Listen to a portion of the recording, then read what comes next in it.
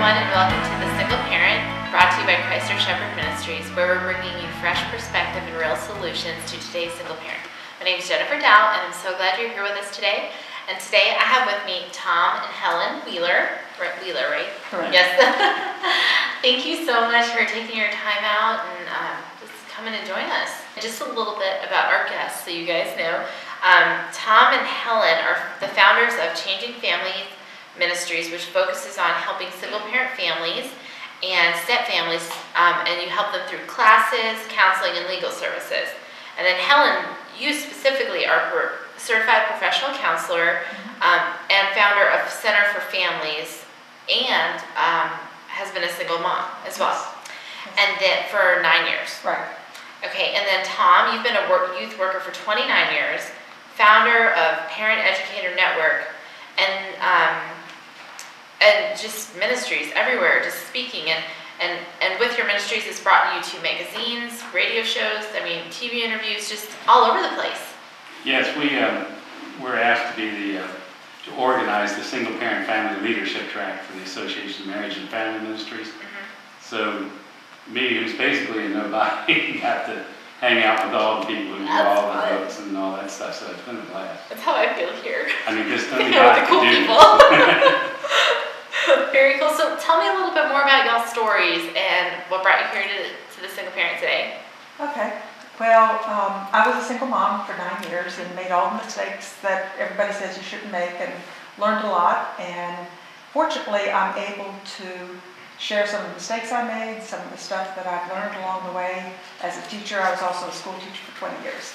So between that and counseling and being a single mom, I've learned a lot of things that I shouldn't have done, and I've gone back and apologized with my kids. And as they get to be adults, it's really neat, because when I talk to them, they have some really good memories of their childhood, which is, it's great the way God redeems even the ugly stuff in their lives. Yeah.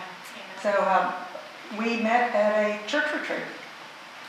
Actually, it was the last Cursillo weekend I was going to do as a musician. It was a kind of an emergency fill-in for someone, and I was about 30 days away from taking provisional vows to join a monastic order. I'd been divorced for 25 years, had finally given up on everything, and within the first hour in the room, Helen walked in, and I knew immediately what had happened. I can almost hear the laughter from heaven. It was the only way to get me to clean up my act. So the rest, as they say, is history. And shortly after we were married, we got one of those magical phone calls in the middle of the night from a neighboring town's police department wondering if her son was all right, because they found his car abandoned. I looked at her, and my questions were, "You've been going through this all alone, haven't you?" "Yeah." "And the church has been absolutely no help, have they?" "No." So we prayed, and I use this word advisedly, but I believe it was nothing less than a vision of what a single-parent family ministry would look like, and it didn't make any sense. So we took it to our pastor at St. Andrew's, Mount Pleasant, outside of Charleston, and he said, "You're right, it doesn't make any sense, so it's probably from God. We don't know what to do with these people anyway." So he started writing checks. These people. Then, well, he said that's about 80% of our counseling time, so you'll scratch a huge itch at any rate. Yeah. And they started supporting our ministry, and that was 15 years ago, and still going. Hold on, I have to go back to the whole monastery thing. That is the coolest story. That's movie material. Do you realize that? Yes. That's really cool. Surprise. Yeah. About to swear off every kind of, relationship for the rest of your life, and then in walks his beautiful bride. Well, you don't just go in and make a vow and everything's cool. There are things you have to work through so that you have some hope of being sincere about it. And as someone who had played in club bands and things like that the first half of my life, through the 60s and all, I had a lot of cleanup to do. Yeah. And the vow is not celibacy, it's chastity. You don't even think about it. The funniest part about it is I was dating someone else at the time. And so he was smitten and I was clueless. We just kind of hung out. We did a few things here and there and here and there. And we were in church one night, probably about a year and a half after we met. And my daughter was with me, and she said, "Mom, look at the way he's looking at you." and sure enough, every time I looked up, he was just had this smitten look, you know, on his face. So anyway, so that was, we met in 92, got married in 95. Wow. And celebrated 15 years this year. Congratulations. That's awesome. Yes. I love that story. Yes. I'll have to hear it again later, just to feel good about it again. Yes. So you're here, you have your story, and we are talking about healing and dealing.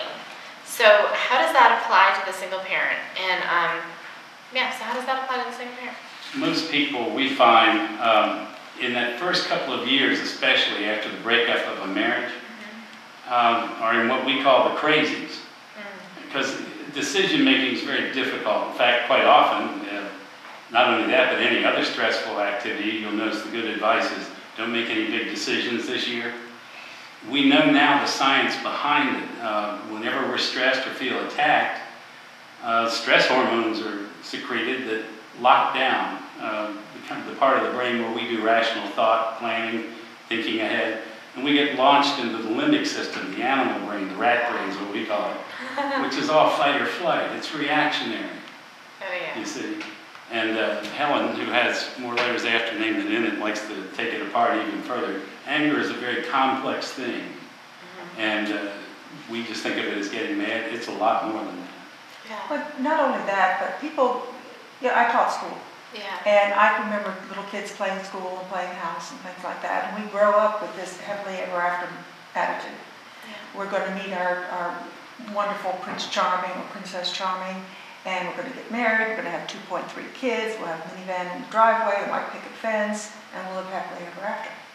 So no matter how people get to the place of being a single parent, whether it's divorce or whether they had children without being married, or whether their spouse died, there's always some hurt that happens with that. Some anger that comes with it. Unfulfilled expectations are one of the biggest causes of anger, and that's definitely where they are. So you get the healing aspect no matter how they got to that place. They're hurt, and they're frustrated, and they're upset, and they're confused, and they don't know how they got there. And the dealing, quite frankly, is God intended us to be married and for kids to be raised by two parents. And that's a big enough job. But when you're doing it by yourself, there's so much you have to deal with. I had a boy and a girl. I couldn't be a dad to my son. I really couldn't. So there were some things that you just have to deal with because you have to do it. And figuring out how to get everybody everywhere. And I was teaching school, so I had the same hours that they did. Fortunately, they were a little bit older. They were in elementary, middle school when we first became single parent family. So, but I can't imagine, I really can't imagine how a single mom deals with having infants and toddlers at home. So no matter how you look at it, it's not the way it was supposed to be. And that's where we've had a support group that we've done since 1996. And we try and have people look at it as an extended family.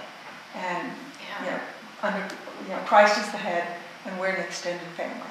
And we see people who have had relationships, not anything. We've only had one couple that met and married through our ministry. All the rest they've been great friends and girlfriends, and they help each other with running errands and taking care of their kids and stuff like that. So it's really been exciting to see the way God has knit together this extended family. That's really cool. Yeah, the healing aspect is something we quite often give very short shrift to.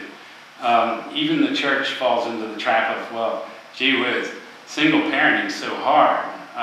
Let's see if we can fix it. Well, how do you fix single? Let's get them married to somebody who's a Christian guy this time and everything will be fine. And we have a hideous divorce rate among those folks. It's better than 60% within 2 years. This cannot be God's plan. So in the group we've had, first of all, we don't allow dating in there among the group, and it's a co-ed group.